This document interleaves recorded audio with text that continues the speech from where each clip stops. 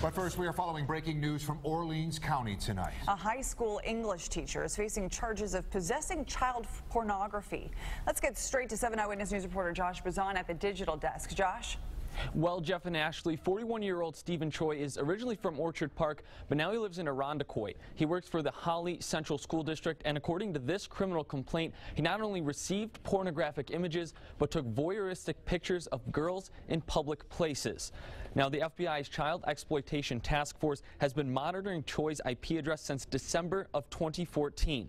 Investigators say the FBI found indecent images on a laptop at Choi's home. When asked about what they found, prosecutors say Choi told investigators, quote, "I know it's wrong and it's like a drug, trying to get higher by getting more extreme." Now, the criminal complaint also says Choi admitted to taking pictures of teenage girls with their clothes on at the YMCA. He said none of the pictures were taken at the school where he worked as a 10th and 11th grade teacher. And the Holley School District released this statement late this afternoon. It says the employee is not currently involved in any district programs or activities during summer recess.